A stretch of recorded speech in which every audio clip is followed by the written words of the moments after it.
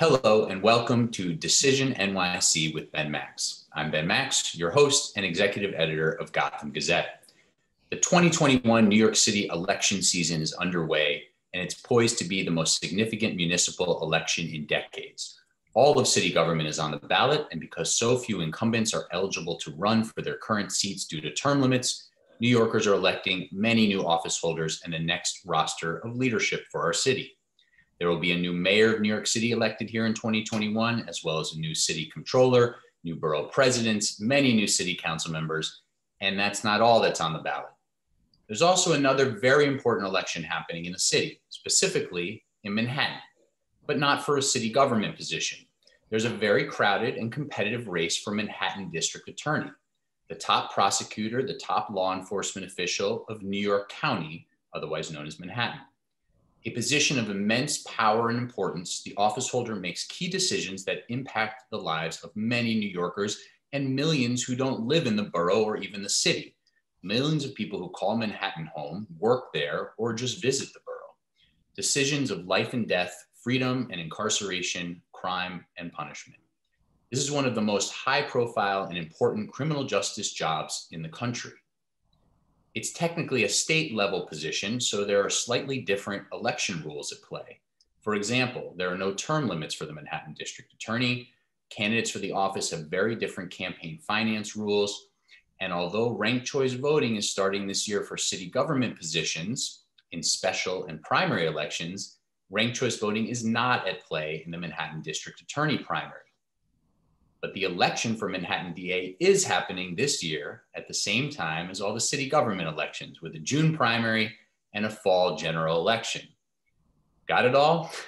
So it's okay if not. The most important thing is that you know the primary is coming up in June, and it's time to get to know the candidates. So we're pleased to bring you this new series of interviews with the candidates running for Manhattan District Attorney, as well as candidates for other offices, including mayor. These one-on-one conversations will help you get to know the candidates, learn about their backgrounds and platforms, where they stand on key issues, and what kind of district attorney they're promising to be if elected in the borough of Manhattan. We hope this and other interviews will help you sort through your choices and make an informed decision when it's time to vote. So today's interview, joining me by Zoom now, is Tali Farhadian Weinstein, a Democratic candidate for Manhattan District Attorney. Welcome. Thank you for being here. Ben, thank you so much for spending some time with me today. I'm delighted to be here. Thanks for joining me. So why don't you go ahead and take a couple minutes, broad overview, who you are, where you come from, what brings you to this race. Great. Thank you. So I'd love to tell you a bit about where I'm from and where I'd like to go. And, I always start by describing myself as an immigrant. I came to the U.S. as a kid on Christmas Eve of 1979 with my mom and my brother. We were fleeing the violence and the anti-Semitism and the chaos, really, of revolutionary Iran. And we came here to seek asylum. And ultimately, we were able to get amnesty about a decade later, helped along the whole way with the help of pro bono lawyers from the Hebrew Immigrant Aid Society. And, I start there and in that moment, Ben, because for me, the longer I go on in my career, the more I understand that is my framework for how I look at the work that I've tried to do and what I actually want to accomplish as Manhattan DA, by which I mean I never take fairness and safety for granted. I know that that's why I'm here. I know that's why my parents brought me here. And like many immigrants, I can imagine what my life would have looked like if I had not gotten to be an American. And it also means that when I see barriers to access or to opportunity, whether they are ones that I've experienced myself or that I could never experience, I think I have that immigrant's impulse to try to tear them down. And with that framework, I went on to work across many American legal institutions. I'm actually really happy to be able to say now that I got to work for 3 attorneys general of the United States. My first job was with Judge Merrick Garland. I was his law clerk right out of law school. He really taught me how to be a lawyer. Then I went on, after working for Sandra Day O'Connor at the Supreme Court, to work for Eric Holder. When he was the Attorney General, I was one of his counsel. Then Loretta Lynch hired me, and I became a federal prosecutor for 6 years here in New York, where I did every manner of case, from gun violence to public corruption to tax evasion to national security matters. And then my last stop was in the Brooklyn DA's office, working for Eric Gonzalez. I was part of his leadership team and his general counsel, helping him put into motion his vision for criminal justice reform. And it's really where I got to reflect on what are the cases we ought to be bringing as local prosecutors and what are the ones that we should not. And I hope we'll get to dig into some of that together. Well, I have other questions for you, but since you mentioned that, and that's somewhere we were going to get to, why don't you go ahead on that? I mean, that's one of the biggest questions of this race. It's one of the biggest questions facing prosecutors at all levels, in all boroughs, everywhere in New York State, New York City, and across the country. So what's your philosophy on that? It is. And look, Ben, that's really the heart of the job, because we have so much discretion, and you're never going to find a prosecutor anywhere in the country who is enforcing every single law against every single person who breaks that law every single time and in the same manner. And that's the challenge of this job, is I think to use our resources, our limited resources, to really protect the most vulnerable and to bring the cases that advance public safety. And, just to give you a sense of scale, the Manhattan DA's office now is bringing about 50,000 cases a year. Brooklyn, where I just was, a little bit more. And there are so many choices to be made in what ought to go into that pot. And so, for me, as I said, I would start with who are the most vulnerable, who are the people who we ought to be looking out for, who really need force and law to come out on their side. And so I'm thinking about the victims of gun violence. As you know, Ben, shootings were up dramatically last year across New York City. Thinking about the victims of gender-based violence, like domestic violence and sexual assault. And I'm also thinking about pulling back from criminal responses to cases like public health issues that are really best dealt with in a different way. And then our role becomes either to stand down or to divert some of those cases through early points in the criminal process to somebody else. So it's either about declination or diversion. What's an example of, or one or two examples of public health issues that you think are best done in those other venues, whether it's declining to prosecute or diversion? So there are so many things to choose from, because there's so much diversity in declination and diversion policy. So I'll just give you some examples that really come out of what I saw was successful in Brooklyn.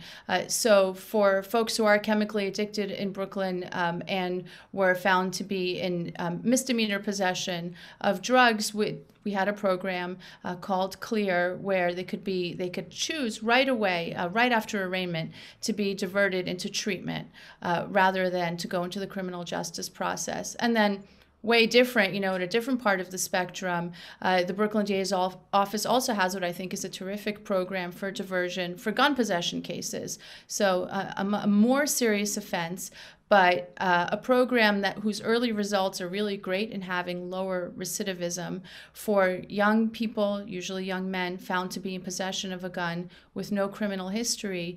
They could, after going through a tailor-made diversion program that would involve job training, mental health treatment, education, could have the charges dismissed and not wind up going into prison, but actually come back to their communities. And I think the through line in all of this, Ben, is we have to have the humility to try these things, and then we also have to measure the results, and we have to continue with what works to advance public safety and redirect, if something isn't working. So since we're on the topic, let's stick with it. You mentioned victims of gun violence. You mentioned the significant increase in shootings and murders that happened in New York City in 2020. What does the Manhattan District Attorney do about that? There is a big difference, as you just got at, between many gun possession cases and actual cases of shootings and murders, which are a lot harder to solve often. Talk a little bit about what your approach would be to trying to both reduce gun violence, before it happens, and prosecute gun violence. Yeah, and I appreciate the way you formulated the question, Ben, because it already kind of has the answer in it, and I think reflects the way that I've tried to talk about this in my plan for gun violence. It's just we have to be thoughtful and we have to know where to be really aggressive, where to be creative, where to try new tools. So look, we have to start with gun trafficking. We live thankfully, in a blue state and a blue city, and so for a gun to be here probably means that it's here unlawfully, and so we have to stem the flow. And I would bring my experience both doing the cases in the federal system, but generally understanding how to work together with other jurisdictions to make sure that these guns are not coming into New York in the first place, right? That's our best sort of assault. I think there are also other areas where we need to be prosecuting aggressively. Things like the purchase of ghost guns, which are guns that you could buy in parts on the internet, and you don't have to have a PhD in engineering to put them together, like 3 or 4 parts, and so they're not regulated as guns by the federal government. It's a problem. It's a loophole.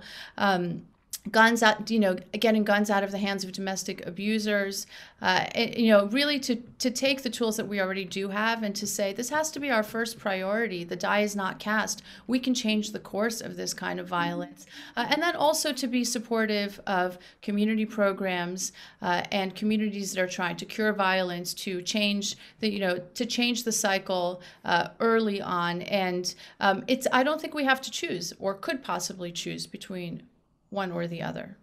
Right? There's some significant, small relative, of course, to the overall population in New York City, but there's some significant group of people who do, commit shootings, do kill people every year, every month, every day.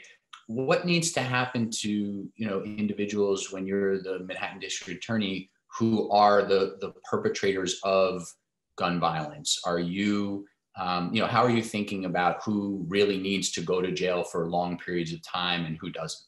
Yeah. So you're talking about drivers of crime, and that is right that, across many kinds of crimes, it's sort of been recorded that often the same people are responsible for a disproportionate amount of the violence. And, we have to be smart about investigating and finding them. And I do think that, they should be held to account, and the ordinary sort of processes that we use for prosecution, for investigation, for coming, to sort of figuring out what is the enterprise that is responsible at the highest level for this violence happening in our city has to be a starting point. So let's zoom back out. We got into some of that because you mentioned the gun violence, you mentioned prosecutorial discretion, and hopefully we'll come back to some of that again. But let's talk a little bit more about your sort of philosophy of your running this office. It's a very big office, well over 1,000 employees, hundreds of attorneys, other staff, $120+ million budget every year, plus hundreds of millions of dollars in settlement money that can be used by the office.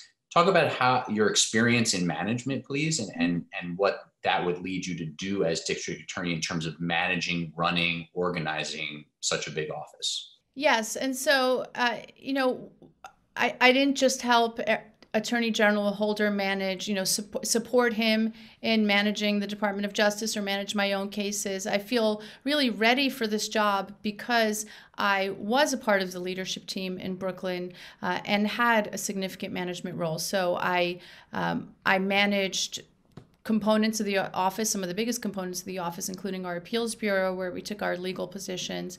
I created and went on to supervise the post-conviction justice bureau, which I think was the first of its kind in the country to really think about prosecutors' responsibility and role at the back end in doing justice. I helped to supervise and create the Law Enforcement Accountability Bureau. I developed policies that apply to all ADAs. I was the ethics advisor for all ADAs in Brooklyn. And I draw a lot of things from that. Part of what I saw work, just to bring your focus to one thing, Ben, which was a management tool that DA Gonzalez, I thought used really effectively, was to change the defaults in how we use our discretion. And so, I don't take credit for this. He had this idea, and we, helped support him before bail reform in New York. We wanted to reduce our pretrial detention population. And so he issued new guidance to ADAs that said, well, you still have discretion to ask for money bail in misdemeanor cases, but now you have to write it up. And the leadership team of the office is going to review your write-ups every evening. And we dramatically reduced our pretrial detention population through that tool. And so when I created the Post-Conviction Justice Bureau, and we wanted to rethink our approach to parole and not to be reflexively opposed to parole, which is traditionally what prosecutors have done, we made it a new rule that in cases that had ended in a guilty plea, which is like almost every case, as you know, that the default would be that you should support parole because you made a bargain with the incarcerated person, you, meaning the office. I mean, it's unlikely that it was the same ADA, that the minimum sentence could be enough. And if you wanted to oppose parole, you could, but you'd have to put it in writing and explain it to a supervisor and have a supervisor sign off. And so, I think we have the tools, and drawing from those experiences, I think the most important thing is to teach and to train on how to use discretion properly and to monitor it and to supervise it, not just put these policies out, but to actually make sure that they are living and breathing. That gets at a really interesting question, which is, has there been something really culturally broken at these district attorney offices and other prosecutorial offices? Do you think there's something really fundamentally off right now in the Manhattan District Attorney Office that you would need a big culture change there? When I was coming up through the federal system, I was always taught that a prosecution is a search for truth. And I think that it's obviously also about accountability and justice. But if you think about what you're trying to do is get to the truth of what happened, I think it really changes your approach. We have an adversarial system, but that doesn't mean that everything is sort of a duel. I definitely don't think that we should be measuring success on conviction rates. I think it's about, ultimately, are people safer than they were before? Are communities safer than they were before? And sometimes that's done by working with our, so-called adversaries.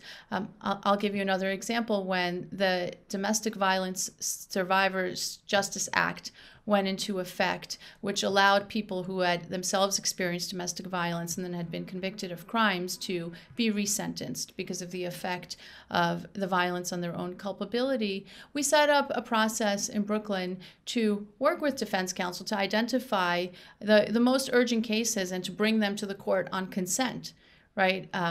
So I think because we were trying to get to the truth of what had happened and what would be a just result in some of these cases. So you use the word culture. I think it's a culture. It's also it's an ethic of what you're trying to accomplish in this job. In your sense of the current Manhattan District Attorney Office, do you see this as a situation where you would need to come in and sort of clean house of a lot of leadership and ADAs, or do you think it's more about sort of tweaking what's there, but putting your imprint on it? How are you thinking about, what that would look like? So, Ben, I think I have the benefit of being both an insider and an outsider. I've never worked in the Manhattan DA's office, and on the other hand, I know how it works from having worked at the leadership level just across the river in a similar office. And I'd have to get in there and see who is doing what, but I think the best practice is to re-interview everybody who works in these places. I've always thought, and I would say this about myself as well, nobody is entitled to these jobs. The people are entitled to have the best people do this work. And I also think that people are responsive to good leadership that pulls them and pushes them to do their job differently, or to do their jobs, connected to the kinds of values that you and I have been talking about today. Will you speak a little bit more about what your approach to things like plea bargaining, the so-called trial penalty that often accompanies a refusal to take a plea, and sentencing? Well, look, I think that it is reasonable for there to be some small difference between the the sentence you get after a trial versus if you plead guilty, because of the small benefit to the people to not using the resources. I mean, we actually had a number on it in our federal sentencing chart where I grew up. I think trial penalties, though, are deeply offensive and unjust. I'm going to give you, a story, Ben, if you'll allow me, that I think really is an answer to everything you've just asked me about. So when we started the Post-Conviction Justice Bureau in Brooklyn, we invited people to ask our office to support them in clemency or parole applications. And I came across the case of a man named Derek Holland. I wound up talking to his daughter on my podcast, who had been convicted in 1994 of 3 robberies that he had done in the course of a week while he was addicted to crack cocaine and while he was homeless. And he stole about $100 worth of stuff. And the DA's office offered him 6 years if he were to plead guilty to these crimes. And he said, no, I want to go to trial. So he went to trial and he was sentenced, the office asked for, and he got a sentence of 32 and a half to 65 years. I mean, it just takes your breath away, right? And we were able to support his parole application when he came up for parole after 25 years, which is something, but obviously not good enough. I mean, that sentence on its face, I think, is grossly excessive, not necessary for public safety. And, he even had, just to say, he even had letters in his file from his victims saying, look, I wanted him to be held accountable, but I can't sleep at night knowing that he is still incarcerated for this. And so, I think it's a good object lesson for us of the things that went wrong. That trial penalty to me is just horrible. I think plea bargaining is to be fair. I'm glad that there have been changes in discovery laws so that defendants can go through the plea bargaining process actually knowing what the evidence is against them, not bargaining in the dark. And one of the things that I'm really interested in doing, I mean, this will require some tech support, is trying to keep track of why there are so many disparities in plea bargaining, because I think that has been one of the least transparent parts of the prosecution system. And it's also, as you know, over 95% of cases across the country in every kind of prosecutor's office are ending in plea convictions. So I would like to know more about why 2 people accused of the same crime, even in the same office, often wind up with very different plea deals. And I think that that's something that we can track.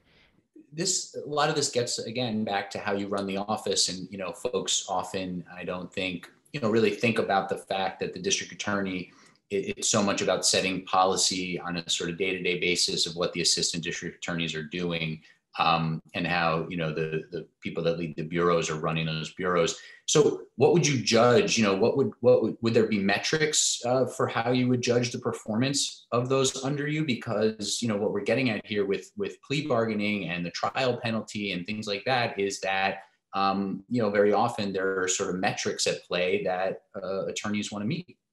Yes. And look, any institution of this size, whether a government institution or not, it needs metrics. It needs performance evaluations.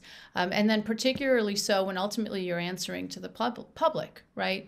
And people deserve to know if ADAs are doing a good job on their behalf or not. And so, there really is a movement around the country among progressive prosecutors to think about evaluations differently. We put in Brooklyn a new evaluation system into motion. There are other models that Fair and Just Prosecution and others have put out there that get away from measuring success on conviction rates and instead measure the quality of your work. Right? Did you write good motions? The quality of how you interacted with victims, with defendants, with witnesses. Were you respectful? Were you fair? And so on, right? And it's harder. It also requires supervisors to really know the people that they're supervising. So I think it has a secondary benefit of making sure that there is that kind of engagement. Because, I think, Ben, we also want to ultimately create a culture where people who have these enormous responsibility, right, and are often very young, are not afraid to come forward and to say, I'm actually not sure what to do here. I don't know what the legal thing to do here is. I don't know what the right thing to do is here. Here are the things that I'm concerned about, and to be able to work it out before a mistake happens. And we just have a few more minutes. So I want to try to get to a couple other things. One of those is, things that people often refer to as quote unquote white collar crime, fraud, corruption, money laundering. How are you thinking about that? Does the Manhattan District Attorney's Office need to be more aggressive on white collar crime?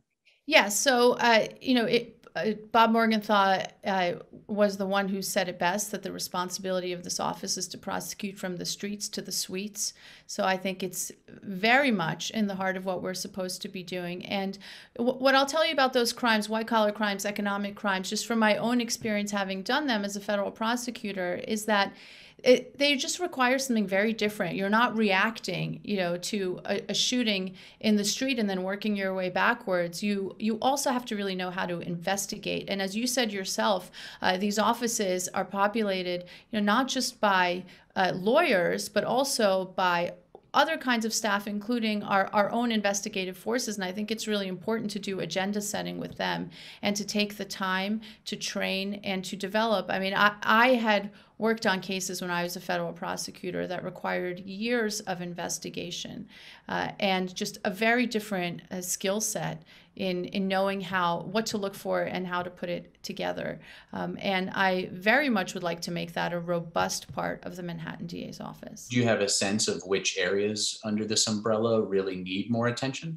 I think that some of the places that it's interesting because we have a lot of prosecutors running around. We have the Southern District is here and the Eastern District and two local prosecutors' office sitting up against each other and other enforcement agencies. And sometimes they sort of compete for cases or will fill in gaps with each other. But I think really anytime somebody cheats or steals from New Yorkers, that's within our purview. I think that in the areas of things like wage theft, in construction fraud, those are the kinds of cases that these offices have had some success in and I think can expand on. Elder fraud is something that I'm thinking about a lot. I'm hearing a lot, Ben, when I talk to seniors now, that one of the terrible symptoms of the pandemic has been a world of people trying to take advantage of seniors through various kinds of scams on their phones, on the internet, where they're spending all of their time, and people are vulnerable, right? They're lonely, and then they're getting these calls, I have a cure for the vaccine for you if you'll just give me X, Y, Z. So there's a lot to do. And in our last minute or so here, I wanted to get your sense, from what you've seen so far, do you think that criminal charges from the Manhattan District Attorney's Office are warranted towards Donald Trump when he is a private citizen? So I'm going to disappoint you with how little I can say, but I do think it is important to say that what we need to have in a leadership role like this is a person who will follow the facts wherever they may lead and will both know how to deal with the complexity of a case like that, what may turn out to be the most important local prosecution in American history that will require understanding the constitutional law, the touch points between federal and state jurisdiction, all of that. And I would also hope, the courage to make good choices. But we seem to be in the first inning, right? I mean, I've read the same media you've read about some of his business and tax practices. We also know that he still hasn't turned over the documents that the current Manhattan DA has been seeking for a really long time. So I can't prejudge, but if I had to guess, I would say that there's going to be an enormous responsibility and challenge for the next occupant of this office. I'm not disappointed. That's along the lines of what I expected you to say. Yeah. Lastly, in just a couple of words, I just wanted to ask if there's a current or former prosecutor who you hold up as your role model, not necessarily the exact same philosophy or approach, but someone you really see as a role model. That's an easy question for me because I really have had the good fortune of having worked with so many prosecutors who I think have really tried to push to deliver on fairness and safety. And so obviously Eric Gonzalez, who I spent the last couple of years working with, Eric Holder, Loretta Lynch, Merrick Garland. I mean, I've said all the names to you and I think you would agree. I hope that you would agree that each has really broken new ground in his or her own way and has been a champion of justice. Very good. Tali Farhadian Weinstein is a Democratic candidate for Manhattan District Attorney. Thank you so much for the time. Thank you so much for having me, Ben. Have a great day.